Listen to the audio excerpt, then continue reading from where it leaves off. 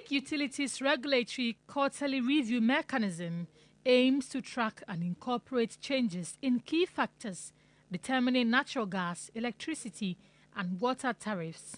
The Commission approved a 4.22% increase in average end-user electricity tariff for non-lifeline residential customers and a 1.18% increase for all other water customer groups.